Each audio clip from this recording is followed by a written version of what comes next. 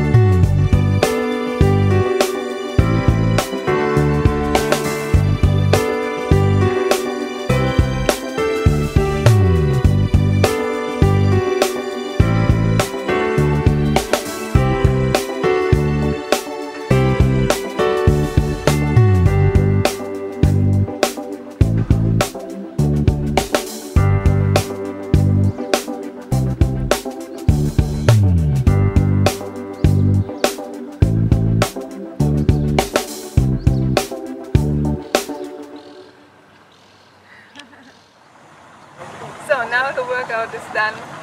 It's really hot here. It's getting hot today. I think it's because we have summer in Tunisia. It's warm, of course.